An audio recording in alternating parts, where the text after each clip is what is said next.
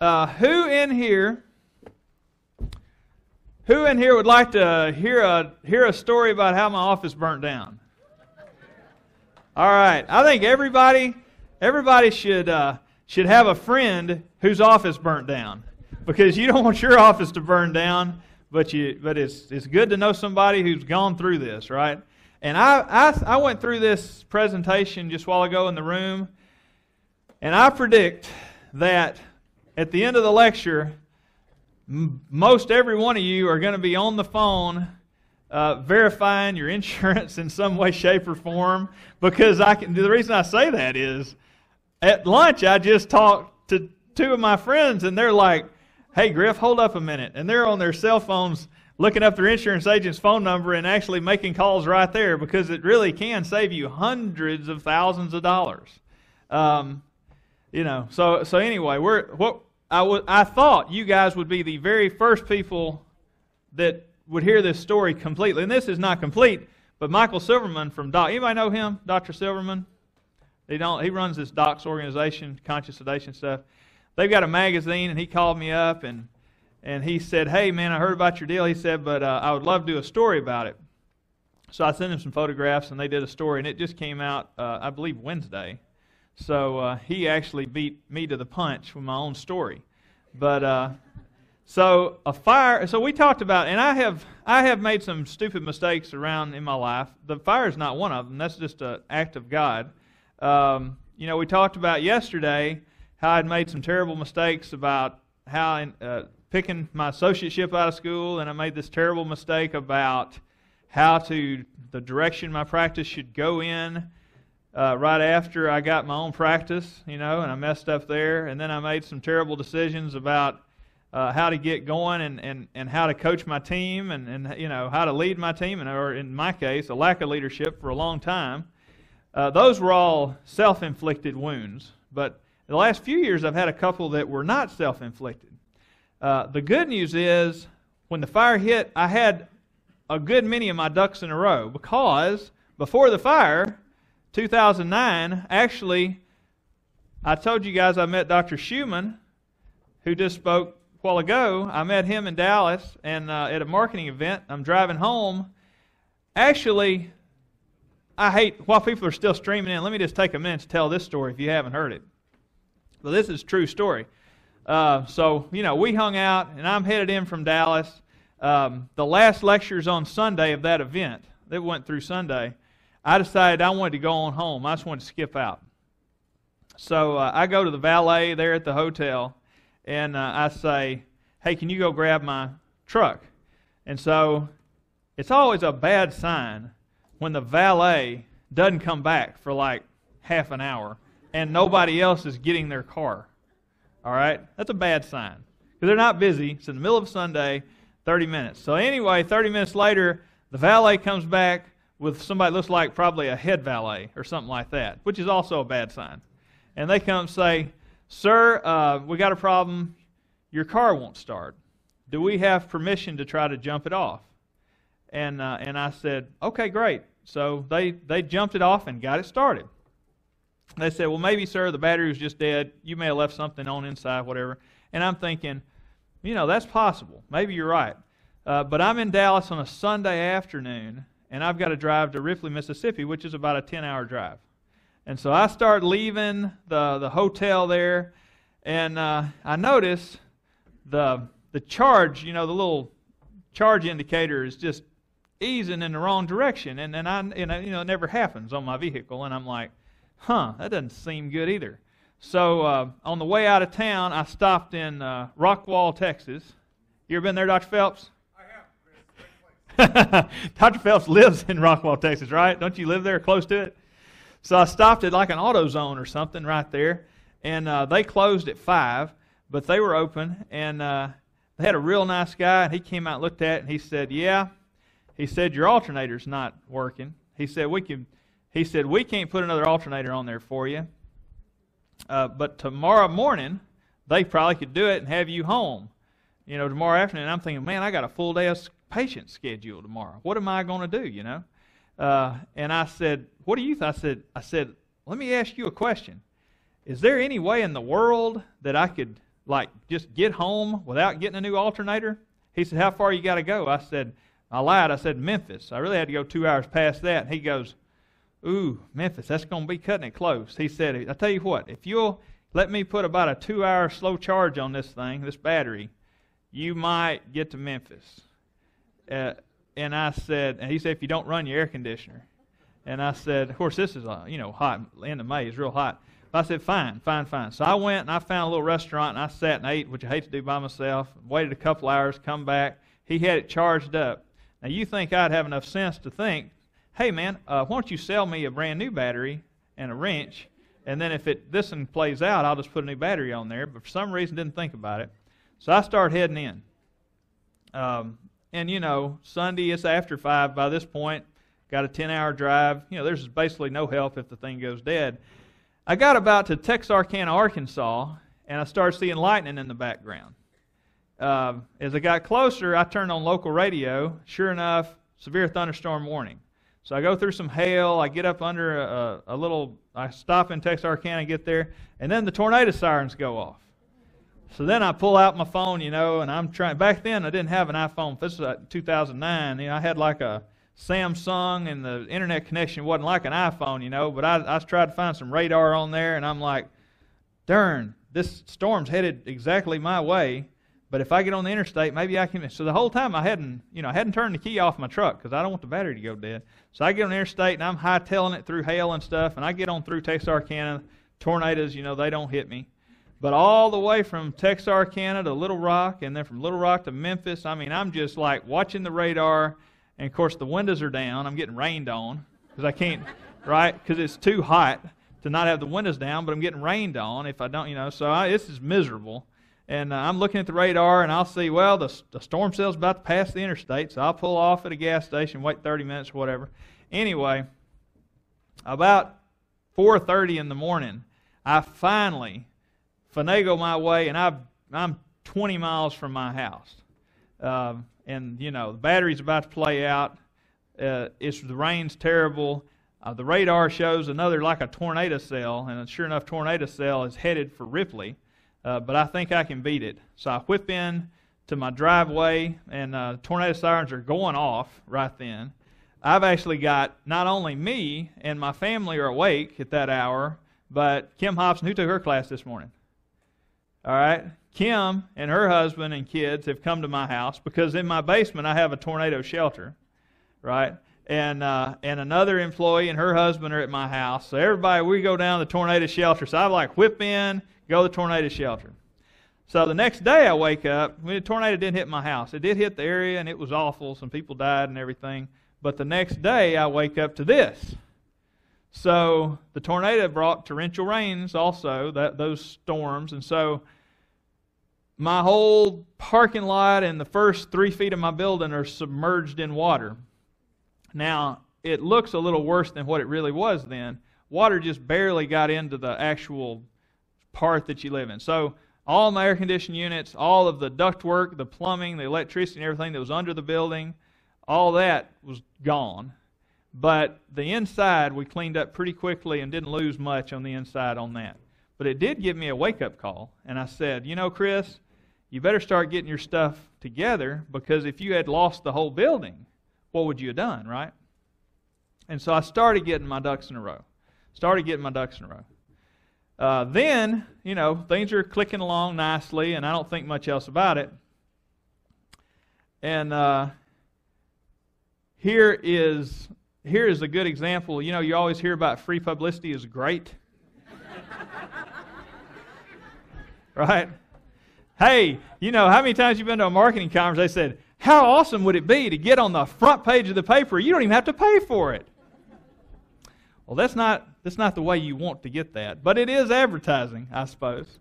That is my building. So let me walk you through this evening. So the night of May 21st happened, just like any other night. I had taken my little girl to dance practice, and I was picked her up at 8 o'clock or 8:30. Picked her up at 8:30, and dance studio's not far from my office. Drove right past it on the way home. A big storm was coming. It was starting to rain a little, but my office is just looking like it always does, perfectly fine, say at 8:45. I get home, I tell the kids, hey, pay attention to the weather. If we have to go downstairs to the basement, we will. And then at 9 o'clock, I get a phone call from a fireman's wife that knew my wife and said, tell your husband his office is on fire. And I'm like, she comes in there and she says, Chris, your office? I'm laying in the bed working on like an article for dental economics or something on my laptop. And she said, they say your office is on fire. So, I shot out of bed, no socks, just slipped my feet in some shoes, had on a T-shirt and a pair of shorts you play basketball in, and I'm out the door. I didn't take any of these pictures, by the way. I had other concerns. But after the fact, people would send me pictures and say, hey, did you see this cool picture of your office on fire? So, I said, hey, if you're going to send them to me, I may as well use them, right? So, anyway, I get down there. The first thing I did was I ran up to a fireman, and they're just getting there too. The fireplace is like less than a block away from my office. Who would have suspected that something could get to burning that fast? This was the view from one side, like from the bank that's next door, and this is the view from where they were letting people stand. But I went up to a fireman and I said, what can I do? And he said, well, unlock the doors if you can. So I went to the one door, and it's a bad sign. At that time, that end was just smoking. And I touched the door to unlock it, and the door's hot, so that's not good. So I opened the door, and has anybody ever smelled that burning building smoke? Have y'all had that smell? It's bad. I don't know where it comes from. I don't know if it's plastic that melts with it, but like blackish green chemical smelling smoke just billows out on me. So then I opened that. Then another firefighter slams the door real quick and said, whoa, Doc, that thing's going to catch up if we leave the door open. So then another one runs up to me and says, hey, where's your med gas? Well, I hadn't even thought of that, right? So you got 2 nitrous tanks and 2 oxygen tanks, about yay high. And I said, uh-oh. So the med gas is right under that orange part right there on the other end of the building.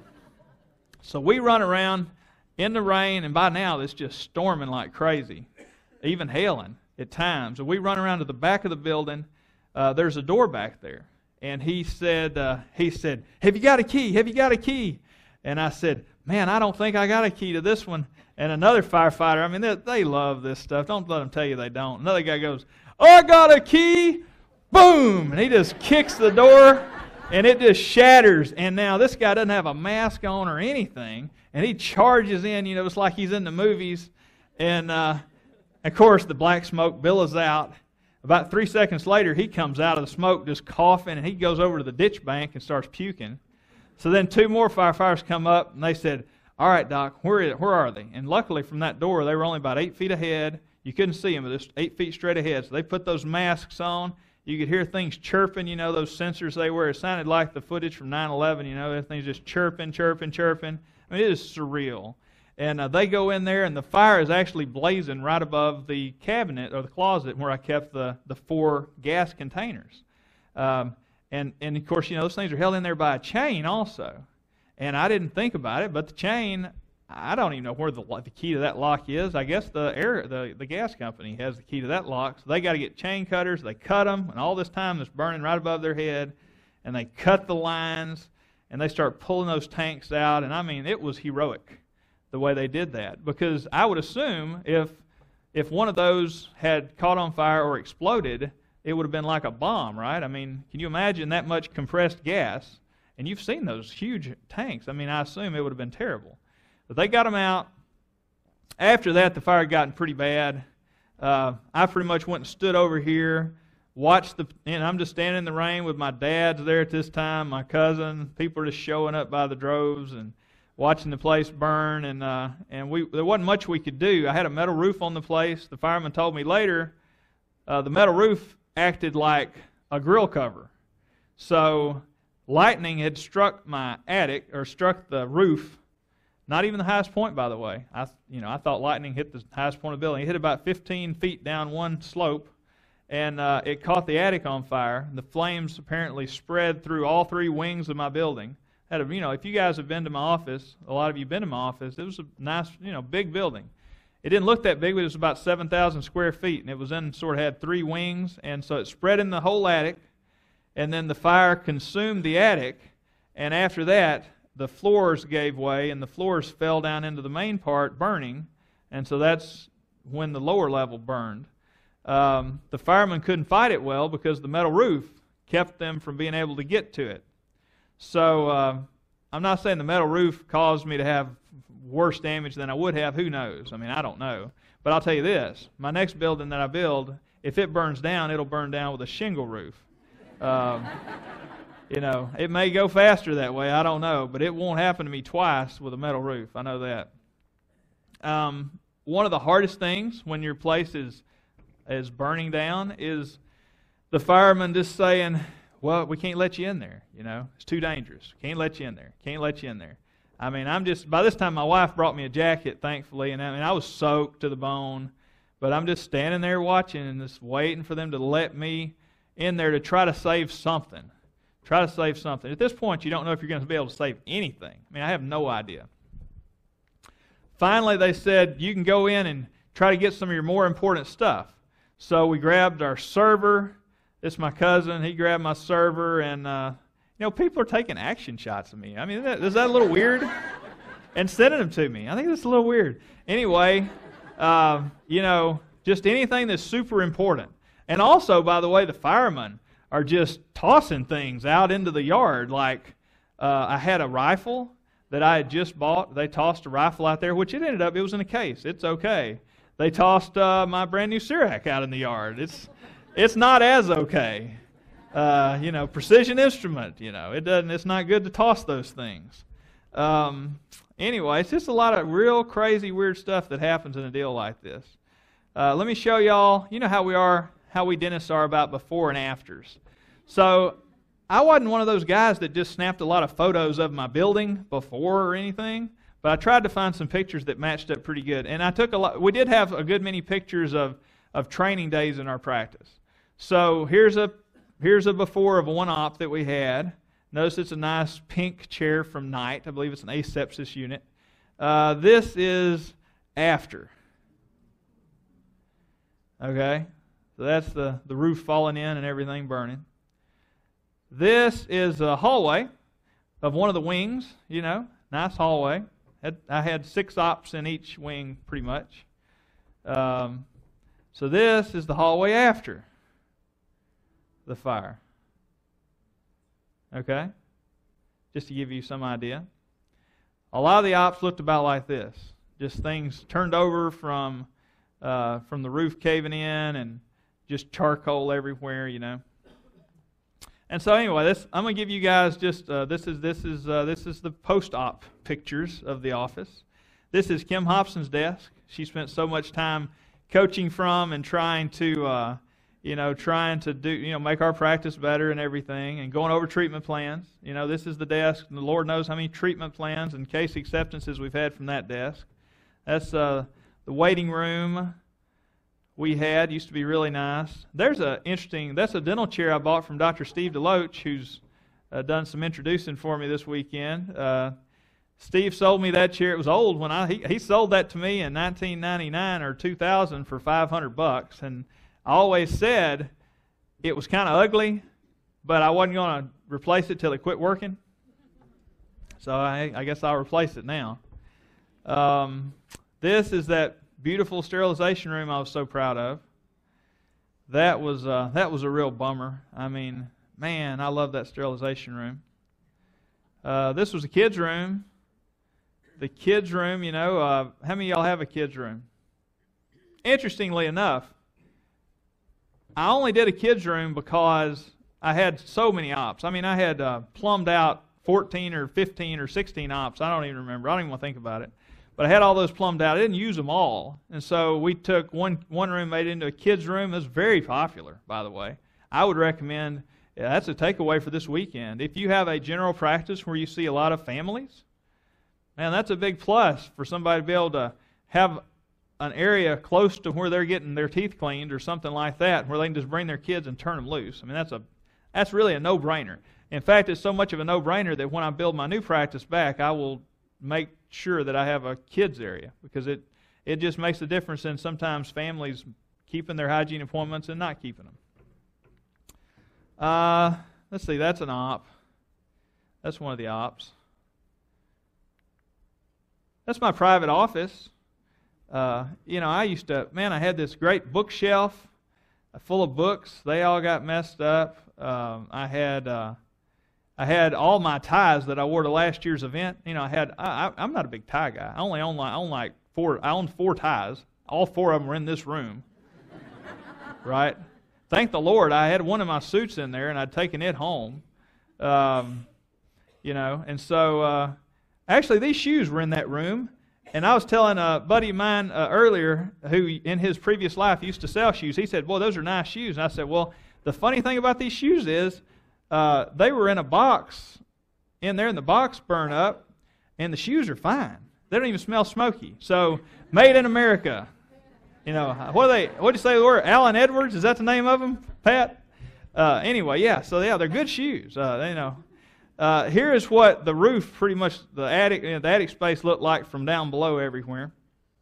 Shows how the fire pretty much burned up the whole attic. This is my wall of color-coded bins. They all melted together.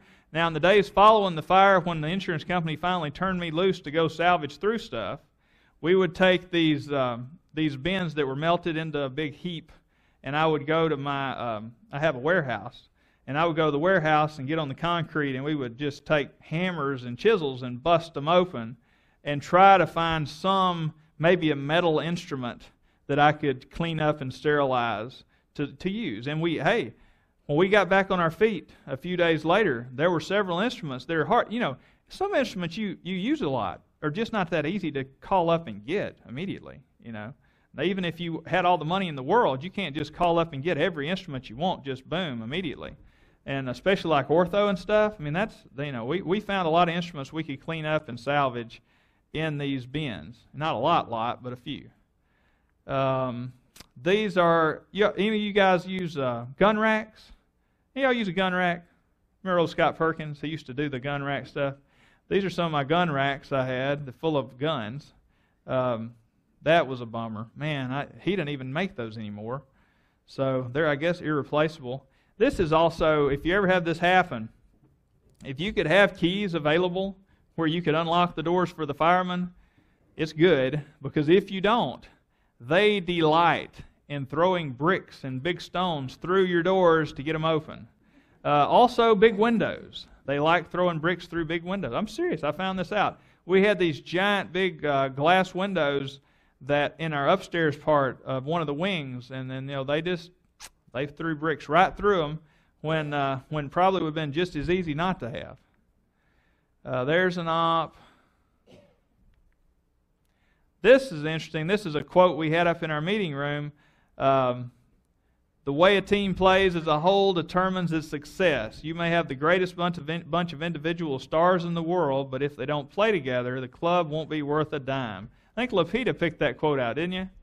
So we thought that was interesting, that one thing didn't burn up, in the whole staff room. And you'll find it's interesting what burns up and what doesn't burn up. You could just never tell. Sometimes you'll have something that's basically not touched, and then sometimes you'll have something that looks like this. Everything's just melted together. This is the room upstairs of the second wing where I'm a big backup guy. So, I'd bought a new phone system, but there was nothing wrong with the phone system that I had. So I took put it in a nice Tupperware container, put it right there. At one time I had like 20 NSK cordless handpieces. I bought some new models, but the old ones worked. I certainly could have used them. Stuck them right there. All my backup, everything I had in this one room. And so if I had that to do over, I guess the moral of that story is, don't put all your backups in the same place. Okay? That's certainly a takeaway. And everything the fire doesn't get, it's interesting. There is this soot that just covers everything. It penetrates and saturates everything. And your computers, even a computer that looks okay, I took all the computers up to my warehouse, and I would plug them in up there because as soon as you cut them on, they just have that wretched smell come out of them. They just smell awful. So you had to do it somewhere like that or outdoors.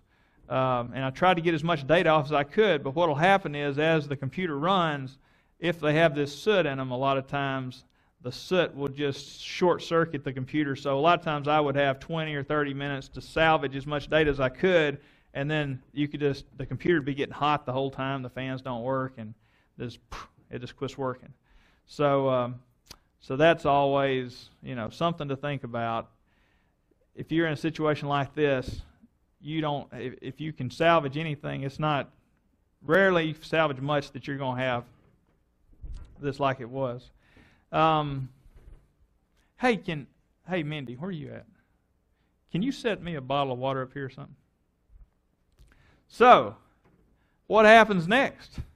A lot of confusion, a lot of fear. You're standing there in the rain, and before the firemen even leave, people start asking you 100 questions. There's just questions just bombard you from every single direction. There are questions that I never even thought about, and if I had the foresight to think about the answers to these before I got asked, it would have been so nice to have had all this already thought out before the fact. Because right then, it's really tough to make good decisions. I mean, that night, while you're standing there watching it burn, you don't know. Some part of you thinks, hey, they're going to get this thing put out. We're going to get in here and clean it up in a couple of days, and I'll be seeing patients, by the end of the week. Okay, that's part of you thinking that. And then part of you thinks, I wonder how much my insurance pays. That's the thought that goes through your head. And part of you thinks, man, if my insurance pays enough, reckon I could just quit doing dentistry? I mean, all this stuff that goes through your head, who knows? There's just so much uncertainty, it's crazy. And as I'll show you later, obviously I didn't have the luxury of having so much insurance. That's the case. And hopefully you guys can rectify that situation for yourselves. And just to give you a little glimpse forward, and the stuff we'll cover, and I'll show you how we recovered, but we did eventually. I slept on it. By the next morning, I was already kind of back to myself, thinking ahead, deciding, hey, we got to move forward. What do we have to do? Here's the steps we have to do. I was already in moving forward mode. The night it burned, probably not. I was kind of in a bad place that night. Let me tell you just here on the front end, we did miss 3 business days of work. I'll show you how we did that. So we lost our building completely, and we only lost 3 days that we actually had patients scheduled. I did have a couple of vacation days in there, but we didn't lose much. And then we go into a temporary location where, I'll show you, it's definitely not the ideal situation, but 9 days into that temporary location, we were actually able to get back and hit our daily goal of $12,000 a day. That's our goal. And so that was June. Now, June was a tough month because, it was tough, man. It was tough. We didn't hit $12,000 every day. It was like a process. You just do this and do this and do this, and finally work your way up. So I told Kim, I said, now, we already had vacations planned and vacations scheduled, and I said, shoot, this is an awful situation, but I'm not going to let it ruin our vacation. So I took a week off in July, and we only still working just 3 days a week. And I said, Kim, what would be a good goal for us, Because, I don't think our old goals apply anymore because we've just had such a tough time. Do you think we could do 6 figures in July? Just working, just right around 10 days in July. And, she said, well, it'd be tough, but maybe we could. And at this point, we still only have just a few chairs, and it's not like you can just feel like you can just call up and order brand new everything, and where would you put it even if you had it? So that at least gave us a goal and a mission. And as the month went on, it became obvious we were going to get close to that, but I didn't know if we were going to make it. But I really wanted to be able to tell you guys that we were able to meet that goal when I came up here. So I was watching, that last day of July, I was watching that schedule all day long, and when we finally crossed over, I took a screenshot of it, and so we did actually manage to get over that $100,000 mark on the last day of the month. So I can tell you guys that was an amazing challenge, and I'll show you. You probably don't understand how big of a challenge it was till you see what we had to work with. It was almost like doing, for the bulk of the month, it was about like doing dentistry if you go to a third world country and try to scratch it out like that. And I feel like this month we're already off and doing good. Our production is back up basically to pre-fire levels, and so I feel like from this point forward we're good, even with our temporary setup. And like I said, we're building again, and we're moving forward. I'll give you a little perspective on the differences that I'm having to deal with right now. So this was a Google Earth shot of my practice. This is Google Earth of my practice before it burned. Okay, it's about 7,000 square feet. Part of it has 2 stories. I think it's a great location. It's right next to McDonald's. It's right next to the local bank. It's also right next to a cash tobacco store, but, you know, hey, we're in the middle of Mississippi. This is what we ended up having to move into just because I wanted something I could get into quickly. But you see that little building on the top part of the picture? So that was a nurse practitioner's office in a town called Blue Mountain, Mississippi. Now it's about 5 miles from Ripley. It's not even in the city of Ripley, and it's smaller than Ripley. Obviously, patients can drive 5 miles, but we found some patients don't like to drive the extra 5 miles. And look how many parking places I've got now. 1, 2, 3, 4, 5. I got 5 parking places. Now, I got more than 5 staff members. Now, the good news is the bank right next door, because they were so gracious, they let my staff use the back side of their parking lot. So my staff and myself fill up the whole back side of the bank parking lot every single day, and we walk across the grass and go in the back door of the little nurse practitioner building with 5 parking spaces. Okay? Now, I think for us to go from 7,000 square feet, 12 fully equipped ops, to a little bitty rinky-dink 2,000 square foot nurse practitioner office that we had to plumb, get temporary equipment into, a chair at a time over the course of a month or a month and a half, and be able then, within the course of just 1 month, pick up and do our pre-fire production levels was a pretty good feat. Okay, I think that was a pretty big deal. I would think that I would hate to have to try to do that again. And I'm going to show you guys how that I was able to go through. And yesterday we talked about the 4 parts to every practice. This is how I was able to do that, okay? All right. So this is 12 steps to crisis recovery. And you guys are going to find in these 12 steps, hopefully, a lot of gems that you can take back and fix in your own practices. Maybe you already got all this situated, but I'd be surprised if you got every bit of it situated. So, number 1, because like I said, that night you're standing there watching this happen, or let's say you get a call in the middle of the night, boom, you have no practice. It's hard to take all that burden on yourself. So you really need to make sure that you have some sort of a crisis team ready to take some of the burden off you. Okay? Now in my case, I have got 2 team leaders I already had. I got Lapita, who you've met, and I've got Kim Hobson, who you've met. Now, Kim is my team leader for my front office, and she handles all the policies and all the systems for the front office, and also she's in charge of all the employees in the front office. And then Lapita, she's in charge of all the clinical activity. So one of the first things you got to do is get them on your team and get them going in the right direction and giving them stuff to do. Now, I tell you what, I didn't even know how comfortable. I should have told you I was going to do this before we did. Lapita, where's Kim at? How comfortable would you be in describing your state of mind immediately after the fire? Yeah, just tell them how it feels to be a staff person when you're really uncertain what the future holds. I don't even know what she's going to say. This could be terrible. Well, I mean, I was pretty shaky.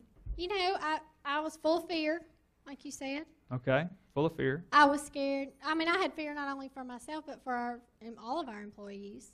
What was your fear? What was your primary fear? My primary fear Once I realized that you were going to get us back up and... No, not once you realized. What was your primary fear before you knew anything? My primary fear was you would just be like, this might be a good time to retire.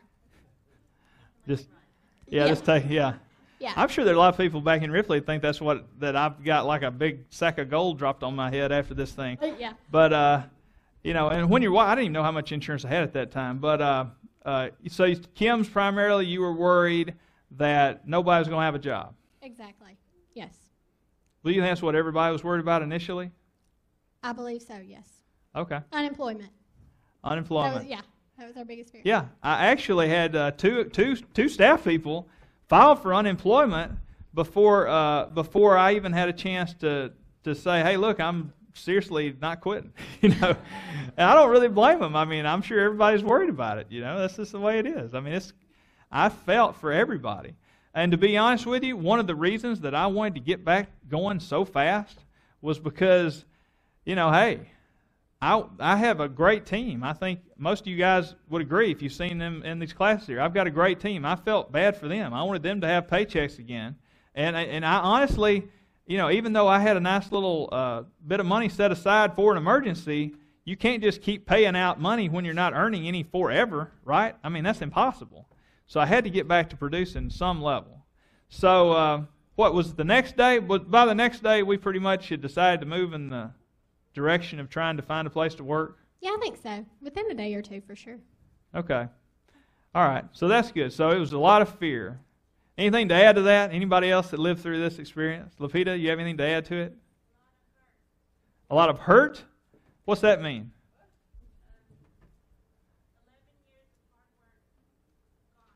11 years of hard work gone. You know what I found interesting about that?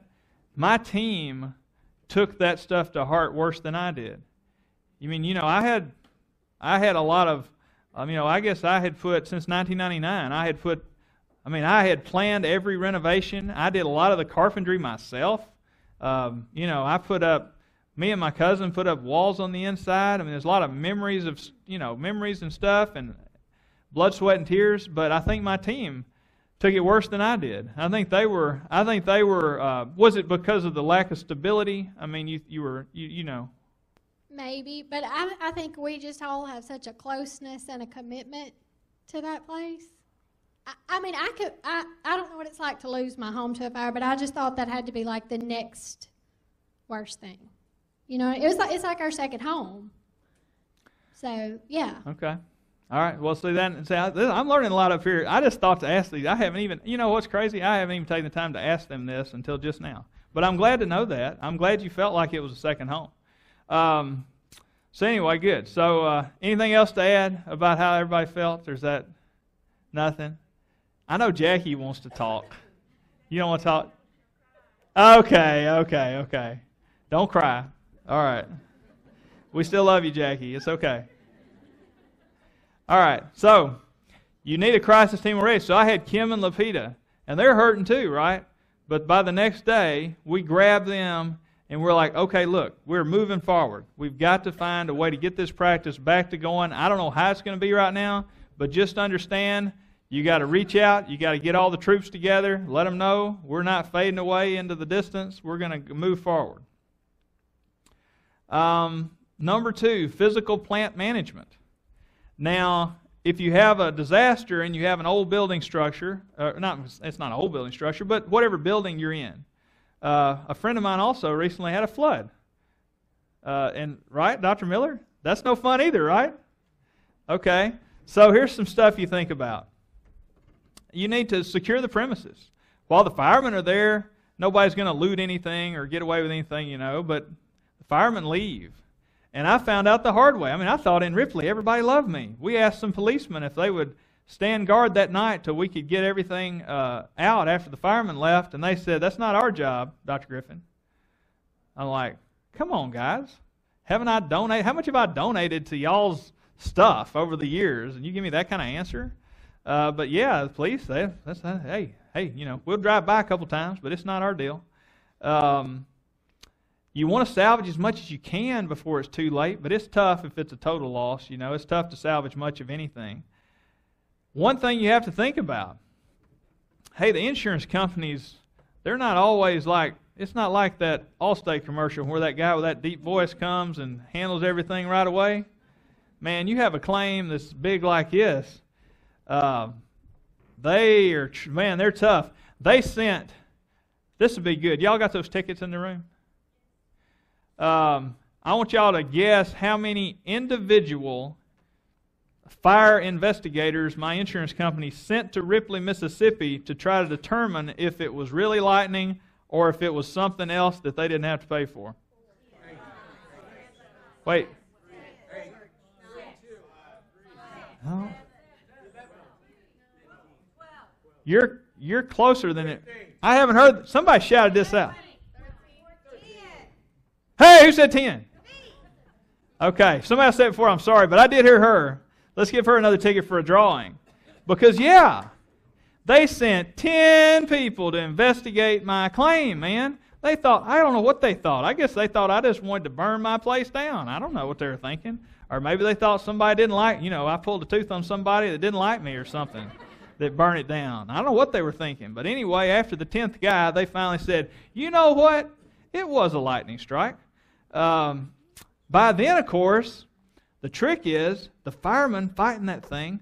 You got all this rubble laying in the floor. Well, the rubble's wet. The rubble is soaked, man, with all the firefighter water and whatever else they fight a fire with. So you're not allowed to touch that stuff till they get through investigating, because they got to be able to see everything. They're trying to figure out everything. Well, then finally they said, yes, it was a lightning strike. You can clear some of the rubble out. At this point, I thought, man, maybe we can dig the rubble out. Who knows? It may be okay. Maybe I can save a wing and start working out of that wing. Of course, we dug the rubble out, and the floors were bucked up. I had wooden floors throughout. I was really proud of them. They're original hardwood floors, and they're all bucked up, And so we tore that out, and under that, the plywood was kind of bad, and under that, the joists were wet. Some of them were starting to get mold on them.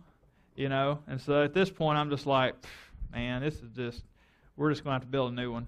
But until then, because look, if I'd have messed around too much, if I'd have tried to save my floors or save something, the insurance company, I don't know this, but they very well could have come back and said, hey, you messed with it so much, we can't do our investigation properly, and that probably would have been a big hassle. So you got to be conscious about that. The new building. You want to be sure that your team leaders, your crisis team, whatever you want to call them, that they evaluate as soon as they humanly possibly can, at least to come up with a preliminary plan.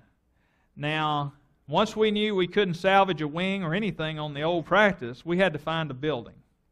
Okay? So I went to one nurse practitioner office that was empty in Ripley. It just wasn't going to work. I could only get 3 ops in there.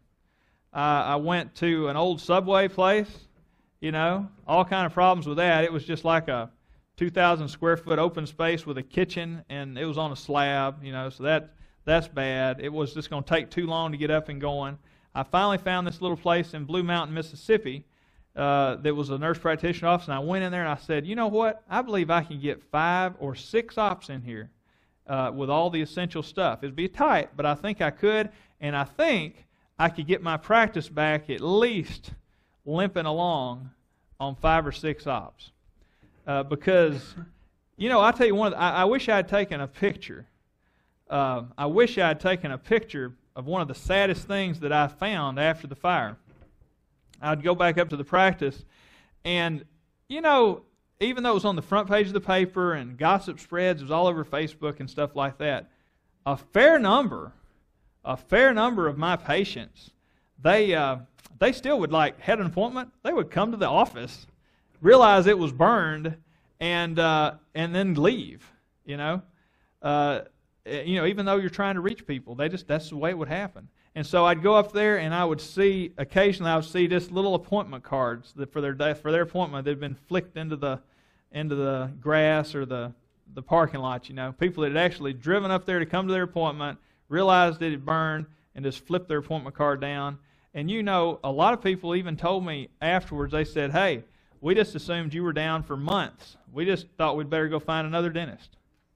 How does that make you feel? You're going through this, and then somebody tells you, well, we just thought we had to find another dentist. I mean, that's like hitting you in the gut. That was awful. But the good news is we did have a lot of our systems in place to try to handle something, because remember back to the flood, we had actually written down a lot of this stuff, and so we had a lot in place. We didn't have everything, but we had a lot where we at least had a framework where we could get going maybe a little bit faster than what we were supposed to. I say, here's a tricky one. Is Nashville Dental in the room? Anyone from Nashville Dental? They're out. They've been exhibiting. Boy, they were so helpful. They're my, some people use Patterson or Shine or whatever. I use a company called Nashville Dental. I think I'm actually their most southern client. They dip down barely to Ripley, Mississippi, and so I've always bought my equipment from them, primarily because you remember yesterday I was telling you about the bad associateship I had. The guy that I used to work with, I was always fearful that he was a big producer, and I was always scared he would do so much business with Patterson that if I went with Patterson, they would treat me like second fiddle, because I was scared of that. So I found this company, Nashville Dental, and ever since they've just treated me so good. Well, they actually rounded up some used carts, and I had some ortho chairs that I had purchased off Craigslist for cheap. I mean, I got 6 ortho chairs for $1,000 off Craigslist, and I said I'm just going to stick them in my warehouse, and then I ended up using 3 of them, for ortho. I do a lot of ortho. In my 7,000 square foot place, I used 3 of them. But I had 3 sitting in a warehouse. So Nashville Dental rounded me up 3 carts to use with those 3 ortho chairs, and they actually got them to Blue Mountain for me. A local contractor, we got the plumbing done. We got the copper done for the compressed air and stuff like that. And all this is done in the course of about a week and a day. And we were at, like I say, we only missed 3 actual scheduled working days through the whole process. IT. So think about how you might operate without computers. Everybody in here uses computers, right? Have you ever thought about what would happen if you could not get a hold of your computer data? If the day came and you just couldn't get it? That's freaky. That is freaky. So if you have this happen, try to get your server to your computer guy as soon as humanly possible. In my case, we did that. We got it up to Memphis. He cracked it open, tried to dry it. He tried to turn it on. It turned on, but it wouldn't stay on long. And we were actually not able to salvage anything off that server. The good news, and I would encourage everybody to do this right now. When you leave this lecture, does anybody in here have online backup already?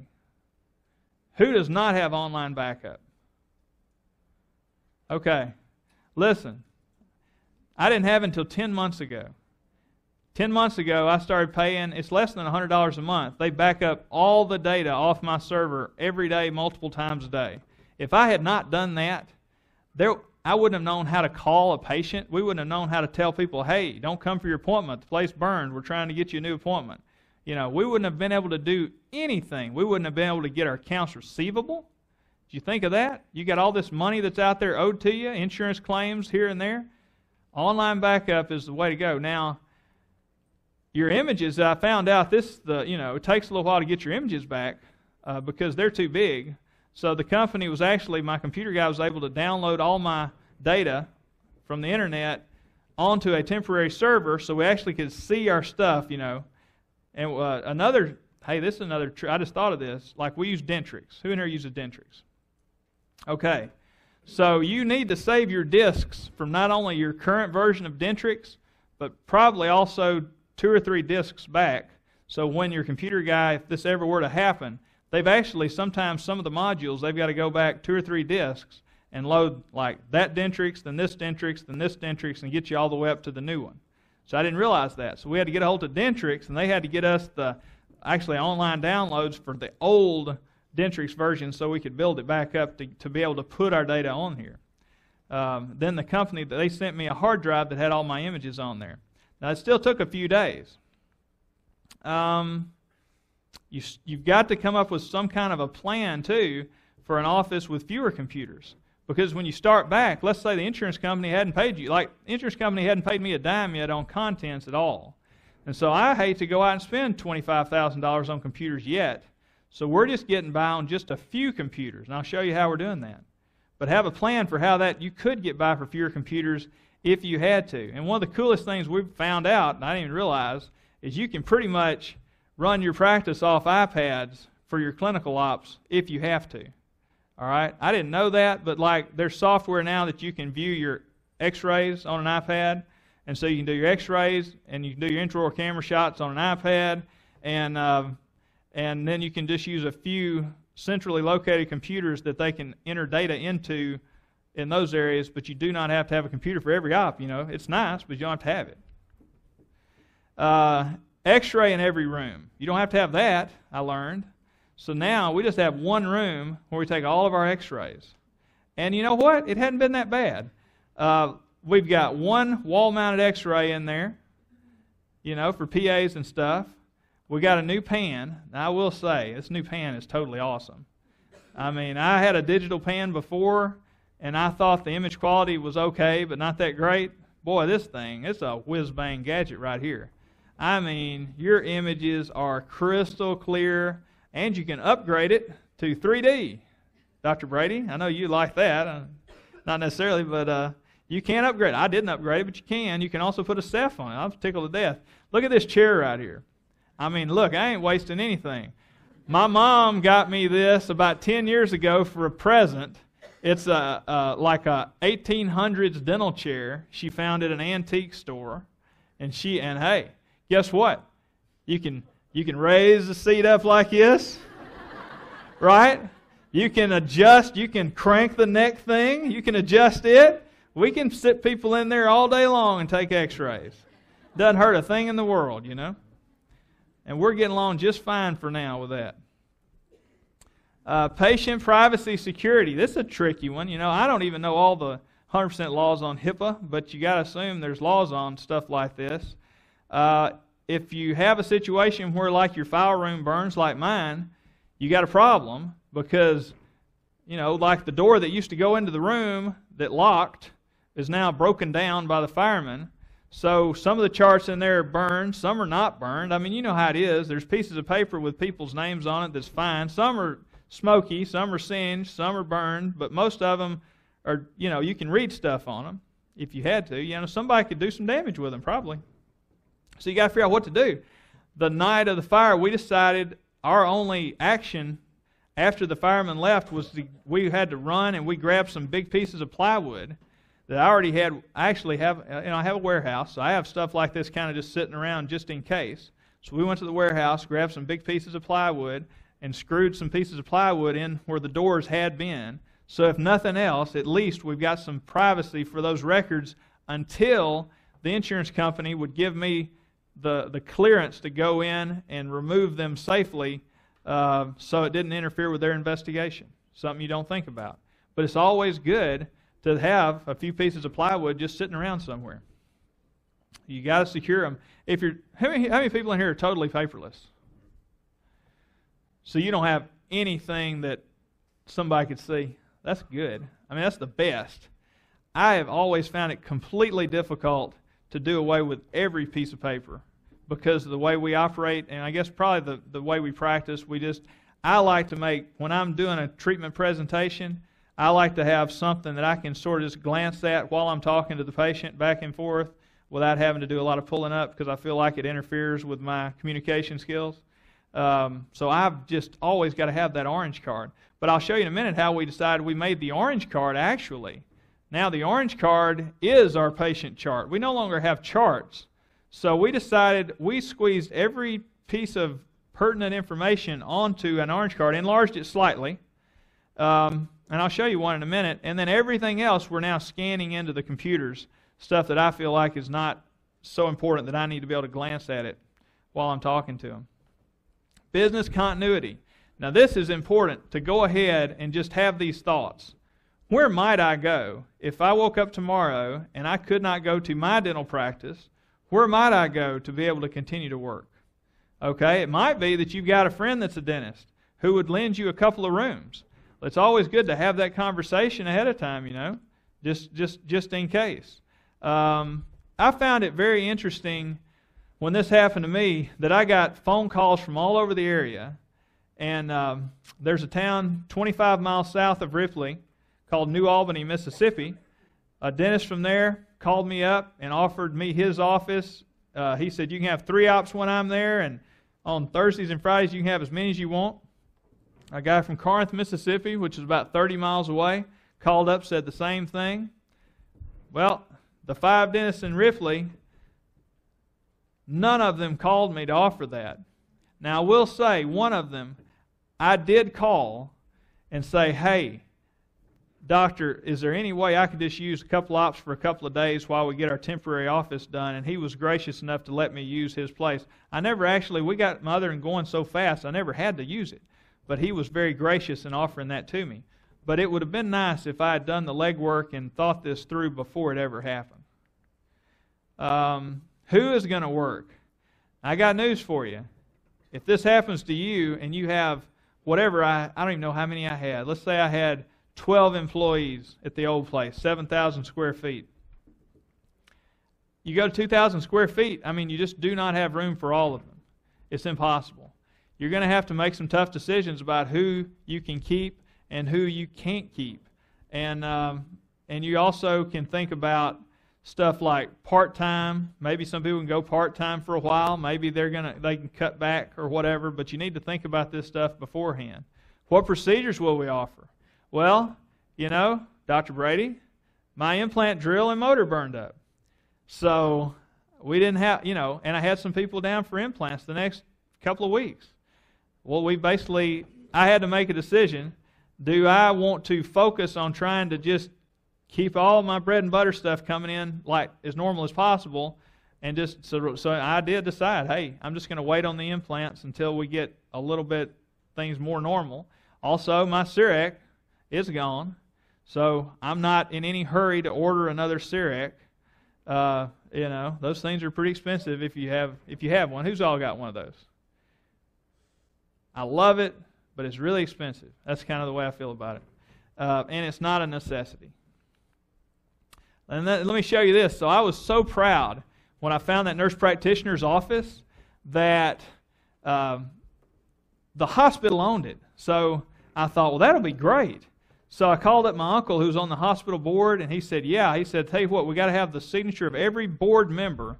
But he said, I think that won't be a problem. So like within a few hours, he called back and said, okay, I got every board member's signature. He said, now, here's the deal. The hospital owns it, so they're bound by federal law to rent it to you at the rate at which is stated in their law that you've got to be rented at this particular. It's the same rate that all the doctors in Ripley, Mississippi pay. I said, well, fine, that should be fine because everything's cheaper in Ripley, Mississippi. So anyway, we make our plans. We even go down there. We talk to the administrator. He said, go ahead, you can start doing some wiring and stuff. And so we'd actually started all that. And then my dad, I was at my basement at my desk working one of the mornings, and my dad, he still works at the bank, and so the lawyer for the bank is the same lawyer for the hospital, and the lawyer he had brought my dad the contract. So my dad brings it to me, and he said, you need to look at this contract. This thing, you may not like this. And so I said, what? He said, they tell me they've got it. He said, this is the rate they've got to charge you, or they can't rent it to you legally. And the lease said I would owe them $12,402.75 per month for 2,000 square feet with 5 parking places in Blue Mountain, Mississippi, population 714. And so I'm freaking out because now I'm like, okay, we've already got all this and we think we can be open in a day or two in Blue Mountain, and now I got to back up. We got to go try to find another place because nowhere's going to be. Man, you could buy this building for a year's rent or less. I think you could buy it for $100,000. And so anyway, I said, Dad, it's just got to be something wrong here. I said, can you call the lawyer and just tell him to double check, please? So then Dad came back about 15 minutes later, and you could tell by the look on his face, he was in a lot better mood. And he said, you won't believe this. He said, I was talking to the lawyer, and he said, you know what, Joe? I put that decimal in the wrong spot. It's going to be 1,200 and whatever dollars a month. And I said, who ever heard of a lawyer putting a decimal in the wrong spot? But anyway, I'm in Mississippi. But so anyway, that's better, right? $1,000 a month, that's better. That's better. So communications. Everybody here, you probably already have this. Who already has like a phone tree, chain of command, communications thing if something crazy happened? I know you do if you live in a place that has snow, right? Or are you like the doctors that say, by gosh, if I can get to the office, you better get there too or you're fired. Is that what you say? I know it never snows in New Mexico, right? Well, that's okay if you don't have it for the snow days, but I would encourage you to go ahead and get some sort of chain of communication going just in case of an emergency, right? Okay. How are you going to reach your patients? Now, normally I would have said, well, we will go ahead and we will, hopefully our server will start up and we'll reach them that way. And B, we always have somebody carry 3 days of the schedule home just in case. We'll go to that next. Well, somehow along the way, that person didn't have 3 copies of the schedule. A server wouldn't work. Well, guess where my information was? I didn't even realize. So how many of y'all that have dentistry have signed up for their app? Did you realize that it puts your your appointments in the cloud? I didn't realize that. That is a very good thing, is it not? It's very good. So if your practice management software has an application that will upload your appointment book, that is something you should check on and do immediately, because that might be the only way you can reach your people. And like I said, it's always a good idea for someone on your staff to take home 3 printed copies of the schedule in their purse just in case of an emergency. Okay? That's just a good idea. And I think now there's some online software. I think there's a company called Curve Dental I'm super interested in. I mean, I'm way too invested in Dentrix at this point to change, but that sounds really cool to me to have all of your stuff online now after what I've been through. And it'd be a lot cheaper too because you don't have to buy a server, right? If you have all your software online, you don't have to buy a server. The reason I'm scared of that is because I have some applications that do that, and occasionally they go down for maintenance and stuff, and so I don't ever want to be without my patient information. But I think it's worth looking into. Okay, here's a good one. If you no longer had a phone in your practice, how are you going to get a phone call? Have you guys thought about that one? Because you know people are going to call your number. You say, well, I'll just forward the number. Okay, do y'all know the process for forwarding your phone right now? You pick up the phone and you dial star whatever and you dial the number you want to forward it to. Well, what if you can't pick up a phone and all the wires from the phone company going into your building are melted together? How are you going to forward it? So you need to think about that. Everyone should probably have a phone person that they are go-to, that you buy your phone system from, that's a go-to guy. And they, by the way, they can go into the boxes and they can forward phones that way because they have little things they can plug into the box coming off, like mine comes off a telephone pole. They can plug it in at the pole and they can forward it from there. But you need to think about this stuff, If everything's burned up, you can't. All right, this is my favorite part of the whole discussion is insurance companies. They're going to send all kinds of consultants to you if some emergency happens. And you just have to smile and be nice to them and whatever. Most of them are nice guys, just hardworking guys, and they're not even allowed to talk to you about your claim. They're just there to collect information. I know that the first guy that checked all my equipment, he saw the Cerac, and he said, well, I think that thing's probably broken. And I said, well, it looks broken to me. But whatever you say. So he put it down on his list as being something that they would, total loss. So then the insurance adjuster realized that I had just taken out, when I bought it, I said, man, I don't feel comfortable having a piece of equipment like this in my office without a separate policy for it. So I had taken out a separate $150,000 rider just for the Cerac, separate from the rest of the claim. And so then the adjuster, after that first guy came, he calls up and said, hey, Dr. Griffin, you've got a separate rider for that Cerac piece of machinery. And I said, yeah, I thought you guys knew that. You mean you're the insurance company? He said, ooh, I didn't notice that. So anyway, then they send another guy out from Atlanta, Georgia. It comes and looks at it. He flies into Ripley. He calls me. I meet him at Walmart. We drive to my warehouse. He goes in. He looks at it. He goes, man, that thing looks broke. He said, and he's a medical specialist, and he said, let's plug it in. He said, we can't hurt it any worse than what it looks like. So we plug it in. It wouldn't cut on. He said, yeah, this thing's broke. He said, tell you what, it's going to take me about 5 minutes. He said, I got to take some pictures and samples just to make the insurance company happy, but I'll be in and out of here in no time. So the insurance companies, they're so thorough, they send a guy twice to look at something to make sure it's broke, But anyway, inspectors. Now this is, hey, how about your city? We've got pretty good inspectors, really. They're not too particular, but you've got inspectors. I mean, they're going to inspect everything. When something like this happens, they're going to inspect to make sure the site's safe.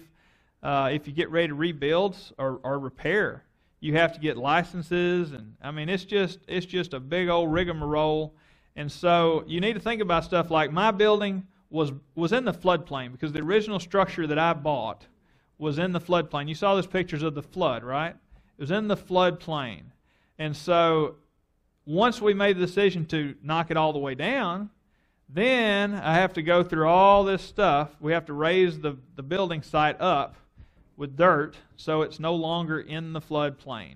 And so you have to think about stuff like that if you're going to rebuild. Demolition, you got to think about demolition. Who are you going to get to demolish your place? Insurance company may tell you it doesn't matter who does it, and then the city may tell you something else, and it's just a big old hassle. Repairs, repairs are, if you're going to try to repair something that's been damaged, you got to make sure that you cross every T and dot every I, because once again, the insurance company is always looking for a reason probably not to pay you. Whether you're going to do a reconstruction or a new construction, it probably would be wise to hire somebody to help you with this kind of stuff, but I'm a do-it-yourselfer, so I like to do it all myself. But just, if nothing else, get a point man. Like my maintenance guy is a licensed plumber and electrician and also a contractor. And so he is pretty much handling everything for me. You can't make every decision, so maybe if you could get someone like this, it'd be very valuable. Just already know before it happens, who would I get to be my point man in all this, and then go ahead and maybe have that conversation. Okay, for your insurance policy. Now this is where I think you guys are going to be on the phone as soon as I get through this section.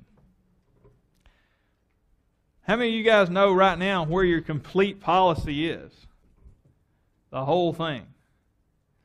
Okay. 3 people out of this gigantic room of 200. I didn't know where mine was. I'll just be honest with you. So then, after it burns, the insurance agent from Ripley that sold me the policy, now he was like the Allstate guy. He did show up in the rain, said, hey, I'm going to do all I can to help you. The next day, he had printed off about 50 pages. And well, I'm looking at it, and I'm like, man, this doesn't make sense. And so he said, well, it's not your whole policy. To get your whole policy, you've actually got to make a formal request to your insurance company, but they probably sent you one at some time or another through one of your renewals. And so I had it somewhere, I just didn't know where it was. And so then I called my lawyer, and he said, well, when they're investigating, if you request your whole policy, sometimes that might throw up a red flag, and they're going to think that you're just trying to really mess them over, with every possible way you could. And so you just don't know what to do. Luckily, I went and I dug through. I had a document box of important documents I'd kept, and I finally dug around till I found my whole policy. Now, the whole policy is different than what the agent gave me. The whole policy is like yay thick. It's like front and back 100 and something pages, and that is very complicated too. First thing you need to make sure of is know your limits. Okay? Now this is actually, I'm just showing you my actual limits on my policy. I had $381,000 on the building. Now, just recently I found out it was, I don't know what it'd be appraised at. The insurance company said that in their estimation it would cost $500,000 to repair it. So it would cost $500,000 to repair it, and my point man backed him up on that and said, yeah, that's probably about right. And I only had $381,000 worth of insurance. What in the world was I thinking? Was it just that I was too lazy to figure out what my building was actually worth? I think what happened is that in 1999 I bought a policy, and every year it increased a little bit. And even when I did the additions, and even after the flood, I went back. Before the flood, it was like $290,000. After the flood, I went back and bumped it up to that. But apparently, I was too lazy or something to check and see what would it cost if I had to rebuild this thing.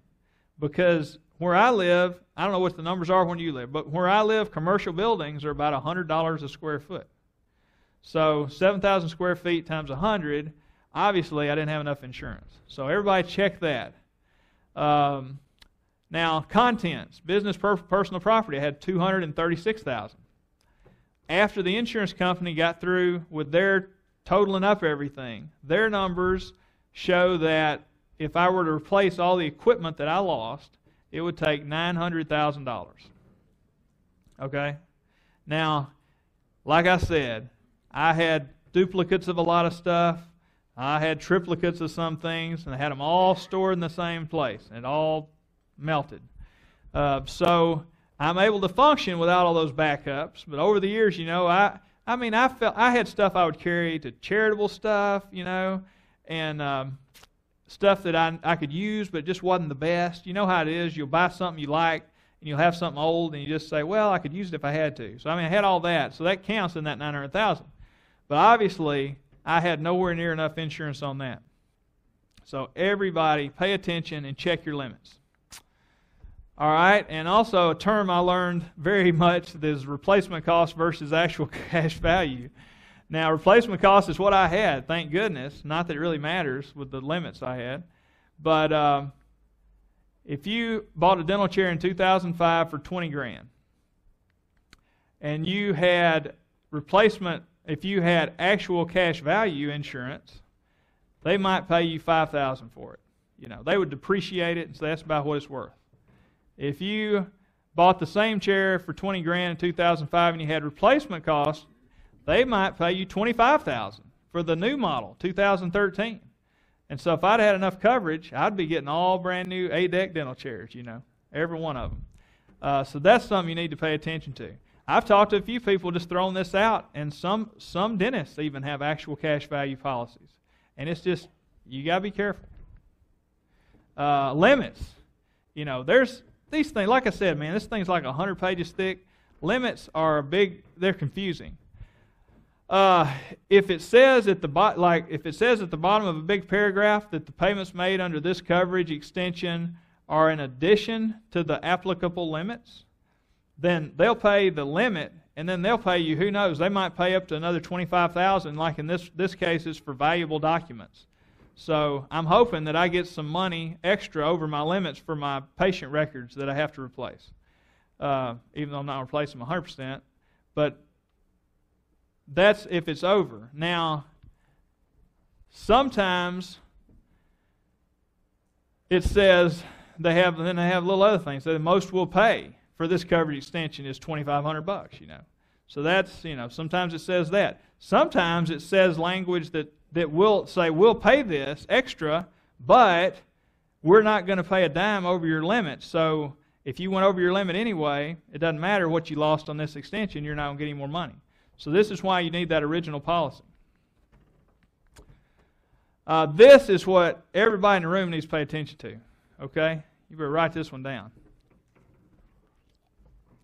And maybe, now I hadn't seen it yet, but maybe this is going to be the thing that saves my bacon on this whole deal. Is I had a rider that I'd bought extra that was for loss of business income / extra expense. Now, does anybody in here already know that you have that? A couple of you over here, a couple of you over there. And also, our gentleman in the back, Dr. Miller, who had the flood this year, he had it. Now, he has given me some encouragement, because I said this morning, I said, hey, you had that same insurance I had. Did they really pay you what you thought they owed you, or do you think that they really didn't? And he said he thought they paid about 95% of what they really owed him. So I'm hoping that this really saves the day. These things usually have language that says they will pay your actual loss for 12 consecutive months. So that means, theoretically, that if my average is $150,000 a month, and I make $100,000 during one of the 12 months after the fire, that they'll cut me a check for $50,000. Theoretically. Now, like I said, I haven't got the money yet, but I'm encouraged that that's actually going to happen. Not everyone has this on their policy. Most people don't have it. I'm lucky that I had it. I don't even know that I knew for sure that I had it until this happened. Here's another very important thing. If you have this insurance, okay? So how many of y'all actually own your own building? Okay, a lot of you. How many of you own the building in your personal name? How many of you own the building in the name of a real estate company, like an LLC or a partnership or something? A few of you. As do I. So, when like an LLC or a PA or an FLP or whatever entity owns your practice besides just you as a solo individual guy, there's a part of the policy that has this occupancy code. And so if it's rated dental office, then that's where the insurance company will request the money information for your dental practice to figure out your business income loss, right? Some people get in trouble because they get incorporated and then maybe they own a bigger building and they have their dental practice and they maybe rent a space to someone else, a veterinarian, a person that does nails, whatever. You got this big building, right? If that's the case and your occupancy code is rated as some sort of a rental type business, then they're only going to pay your business income loss on the rental payments that all the companies that rent in that building pay into that LLC or entity. So you got to be real careful about that. So I got lucky once again because I'm the only person. I am the only entity in that building. So I got lucky. If I had rented space in there to another company or something, I could have been in trouble. I might have got paid only the rental checks that weren't coming in instead of the actual dental practice income loss. Okay? So that's very, very important. All right. So hopefully everybody make that phone call. Legal. Okay. What can I say about insurance companies that you guys don't already think, right? You very well may have to get a lawyer to deal with your insurance company. I've only talked to a lawyer. We haven't gotten any kind of nastiness or serious or anything because so far the insurance company hasn't treated me poorly. They just haven't paid me yet. So yeah, but I think you kind of want to know who your lawyer is going to be if you have to do something. Legal. You're going to have to work with the city on building codes. You're going to have to work possibly with the government on floodplain, if you're like me, stuff like that. Who knows what else you might need a lawyer for. Just go ahead and figure out right now who your lawyer is going to be if and when you have to call in a lawyer on something like this. Okay? HR. Employee retention. So somebody has got to get the word out there pretty quick and say, hey, look, guys, we're getting back to work. We want you to stay. Or somebody's got to have the tough conversation and say, hey, look, we love you, but we don't have space for you right now. Don't go too far, but we're not going to be able to keep you right now. Okay? So, usually that's your crisis team, but somebody's got to get in there and cinch up the people that are going to stay with you through all this tough time.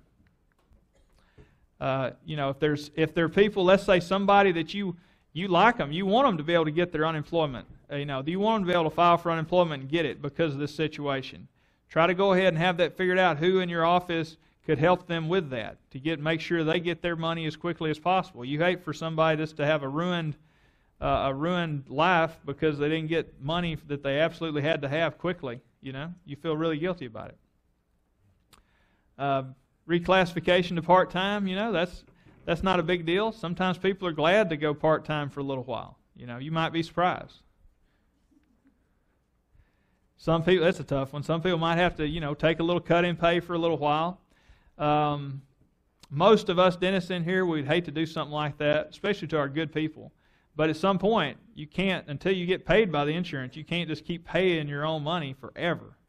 I told my people when it happened, I thought, after we did have to tell a few, I think like 3 people originally that I wouldn't be able to hire them back. But I said, look, as long as I can stand it, we're going to freeze your pay, and your pay will not go down. Because we have a lot of bonuses and commissions and stuff we work off of. And I just said, look, as long as I can stand it, we're going to leave your pay where it is. And so that's what we've done. But I'll be honest with you, since it happened May 21st and we're still waiting on a check, it's not most fun. That's one reason why I was so proud we could do 6-figure production in July. Retention. Some people are just not going to like the situation. You might even be shocked. You might have an employee that you can't believe it, but they just come to you after this and they say, "Look, it's too stressful. I can't handle it. I just can't do this." So you need to have somebody that's willing, if it's not you, to have these tough conversations. Finances. The best thing you can do for any situation is have some money in the bank, right? Money in the bank will solve a lot of problems. The worst thing that could possibly happen in a case like this, and I think where a lot of people get in trouble, and insurance companies probably know this, and that's why they drag these payments out, is let's say you owed a lot of money, and you didn't have a lot of cash on hand, and you had a lot of payroll, and you had a lot of this and a lot of that, and a lot of bills. Let's say you got a high lifestyle. You got a lot of bills, man. Big rent, big country club payments, big everything. Well, you might be tempted to settle for less than what you might could get if you're really, really in need of money. One of the first things that I did was I went to the bank and I took out a $100,000 line of credit. I had enough CDs in the bank. I just put that up against it, and I have yet to have to draw off of that, luckily. But that money was there just in case as an emergency, just to tide us over. So having that kind of stuff lined up. Now, hey, look, you go to the bank. Most of us have a good relationship with their bank, right? Because we make pretty good income. But even me, still, they said, "Hey, Doc, what are you going to use for collateral on that line of credit?" So you got to have something. So it's good to have something. You already know what your collateral is going to be if you have to do something like that. Short-term loans, line of credit, etc. That's what we just talked about. Equipment leases. Now, this is an interesting one. I have, once again, I'm not giving y'all legal advice. I'm just telling you my personal experience. Did you know that when you have that business income loss insurance, everybody's may not be the same as mine, but in my particular case, they will pay 100% of any lease payments that I make on equipment at a temporary location, and they're fine with me purchasing that equipment personally when I move back to the other building. So I just realized, as long as there's somewhere to put it.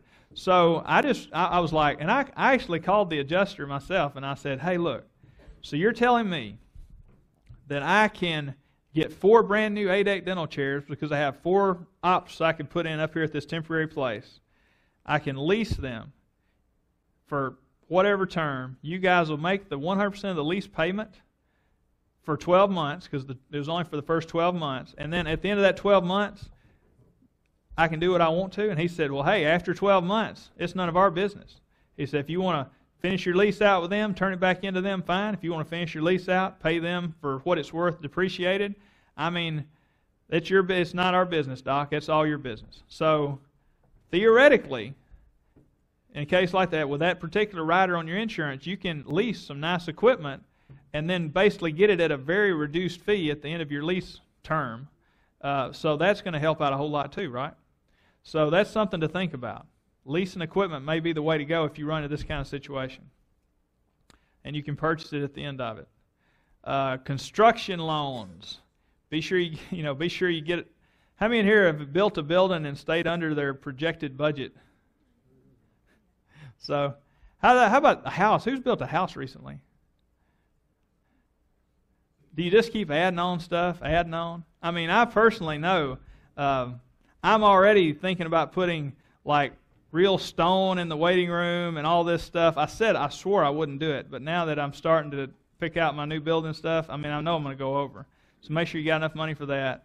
And just understand, anytime you're dealing with insurance like this, you're just not going to get that much very quickly. Okay, operations management. So here's what we were able to do in our temporary location. Clinical procedures. All right? What saved the day? So where's Lupita? So here's the deal with Lupita, and she told me this saved her life. So we don't have, everything's pretty much gone. And you don't think about everything being gone until it's gone, right? And so you think, well, we got to start back over. How are we going to do that? Well, the good news is, a couple of years ago, after the flood, started before the flood, but after the flood, then everybody in here. So this is a complete office policy book that has every system and every policy and every even simple things like how to set up every procedure, job descriptions, standard operating procedures of every kind, workflow choreography, everything is in this book, right? So basically, we take this book, then we save some templates. I told y'all yesterday, these things won't burn. I mean, they're like amazing.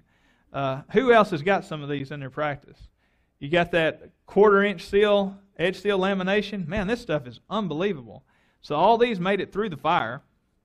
So we had enough to get one set for the whole office. So we took the templates and we took our checklists, and Lupita was able to take those two things, and now she knows exactly what she's got to order along with this book, and she now can piece together and just very rapidly reorder every single item that she needed for us to be able to complete our stuff, right? So if you don't have something like that, I'm just guessing. Lupita, how long would it have taken you to have gotten the right stuff ordered where we could have actually done a procedure correctly if you hadn't had that stuff to work with?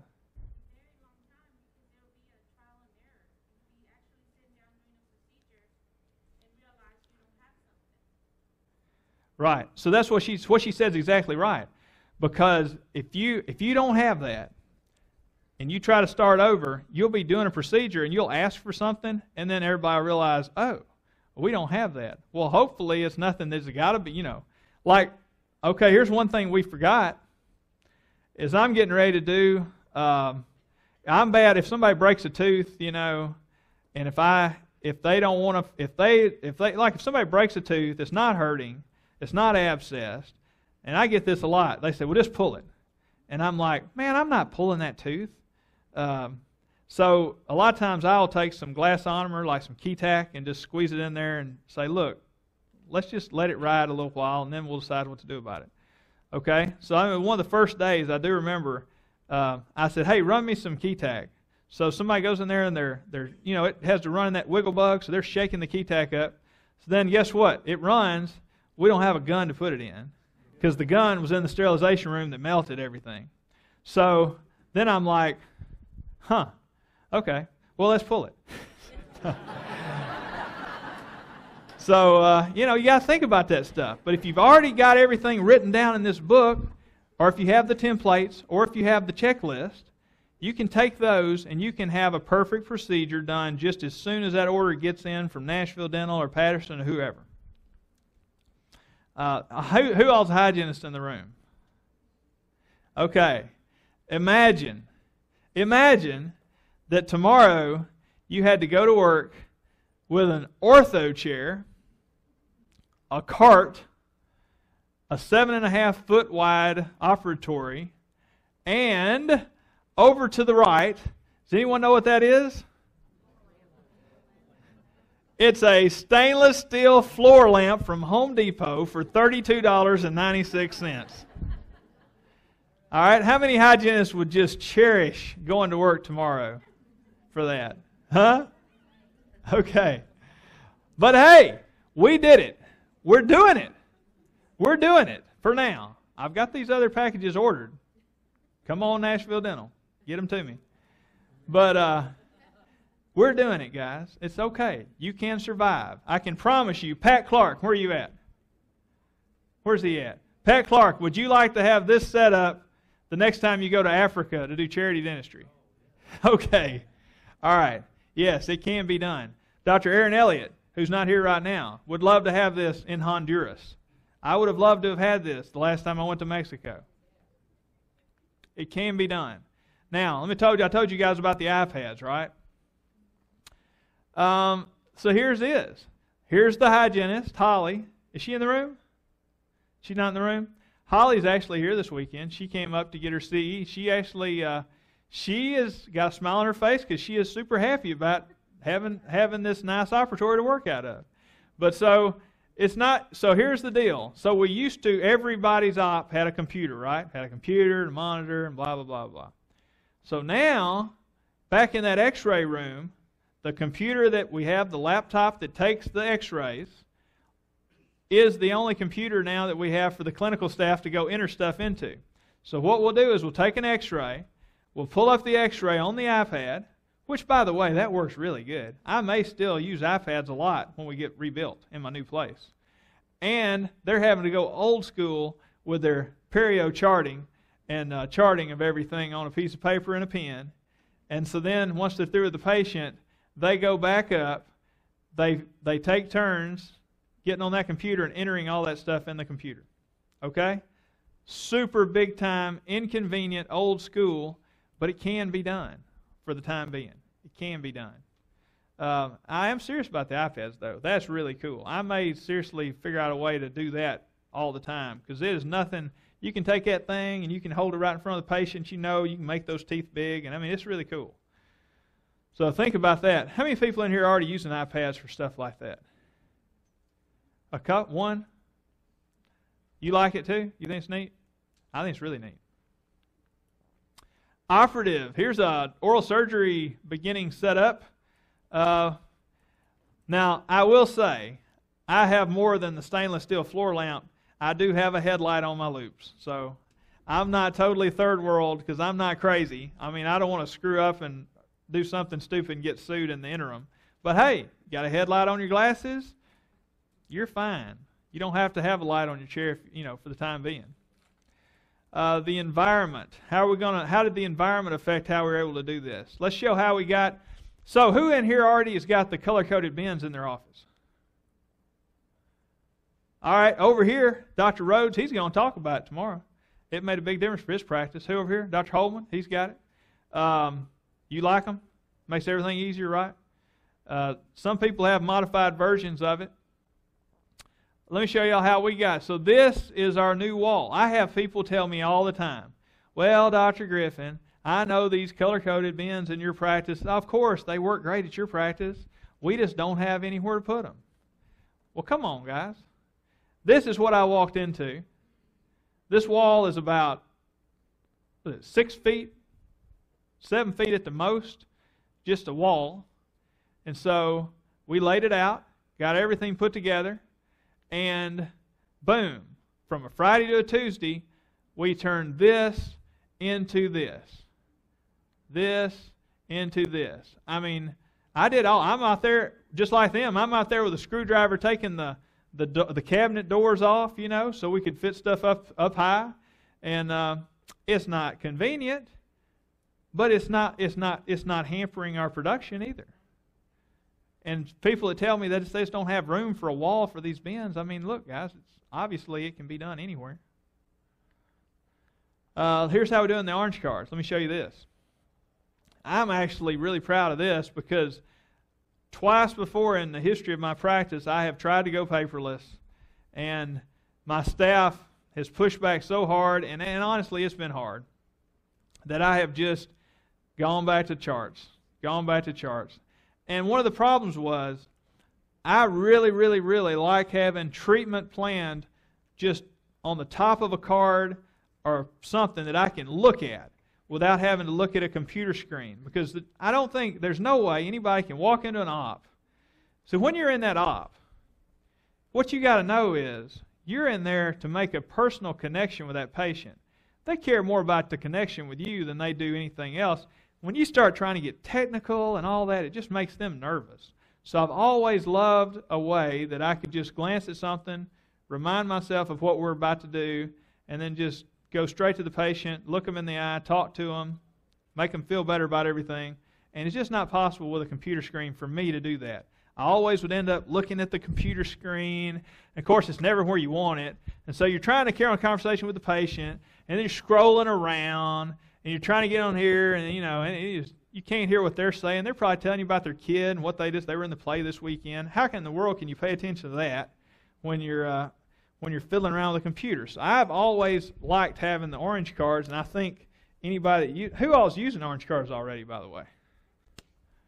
All right, okay, several over there. I don't think there's any way around it. I think, what about, do you guys like using them? You guys, and some people, I mean, it really has changed the way they presented treatment. I mean, it's a big deal. I don't think you can do it in a computer software the way you can do it on paper. But so, what did I say? We'll say, well, gosh, I would like to go paperless, but I just will not do without this orange card. So if I'm going to have a piece of paper anyway, what else could I put on this orange card that I could use that would let me do away with the rest of the chart? So the front of it is just like the old orange card, except we gave a little more space at the top where we can put, like the stickers that go on the side of the chart. So now we actually file these big orange cards just like a chart. Put them in a cabinet just like the charts would go in. And on the back side, there's where our medical history is. Because I've always felt a little funny about scanning in a medical history. I mean, I just always liked the idea of having a medical history live. And so anyway, so that's it. Now we got this one big cardboard orange card, and that is our chart. Everything else that they sign gets scanned in, and we are paperless other than this. And this takes up a heck of a lot less space than a big old paper chart.